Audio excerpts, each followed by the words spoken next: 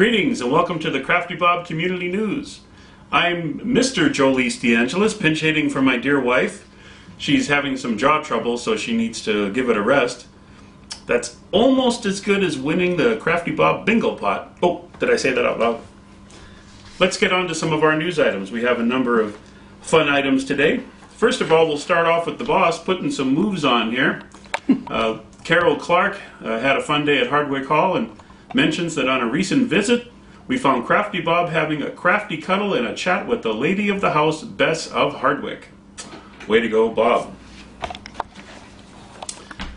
These gentlemen did some fine fundraising for a worthy cause. Sue Maycock reports that on the 7th of October, her husband Tony, the tall gentleman in the middle, and two friends set off on a 100-mile bike ride in the aid of charity, the Huntington's Association. They were initially hoping to raise £1,000, and they have managed to raise over £2,000. So congratulations on working so hard. How about this little cutie? Liz Harrison says that her dog Macy, her Scotty dog, really loves her Crafty Bob mug, and who wouldn't? It was bought for family use, but Macy has claimed it as her own. A good choice there, Macy. Another cutie, sent in by Anne-Marie Vaux, says they had a great day at the Sea Life Center, and this little penguin had a wonderful time having his photo taken. So we appreciated him sharing his photogenicness.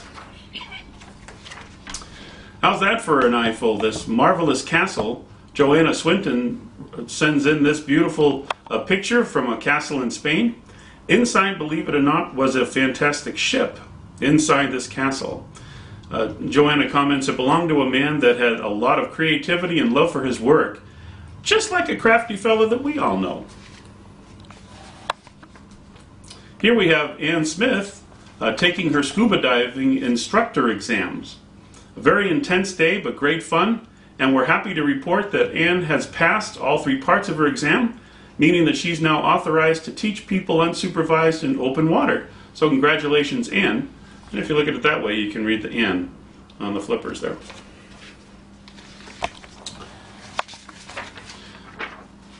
These two lovely ladies here, to my left, from Cheryl French, we have her beautiful granddaughter that was just born on the 10th of October.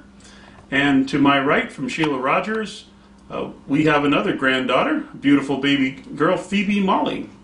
So we want to welcome them to the CraftsUPrint family. In this lovely installment here, we have Sylvia Griffin, who has broken all the protocol rules there at the polka dance there, pulling in on her bike. Sylvia's dressed up in her dirtle, a bike and a dirtle, so everyone no doubt stopped and stared when she roared into the building with that. No, she didn't really do that, but it was a lovely lovely picture to take. Thank you for sharing that, Sylvia. Well, as we saw at the outset, Crafty Bob is very good with hugs, and he certainly wants to send out a great big huge hug and loving support to Marion West and Annie B. Crafty. And so there's big hugs coming your way, and we hope that that's comforting to help you to feel better. And finally, a new feature for the Gold Star Hunters. There's a Coming Soon feature. It's a new page called Coming Soon in the Crafter Control Panel, and it'll show you what's coming soon to CraftsUPrint and also the estimated time of arrival on the site.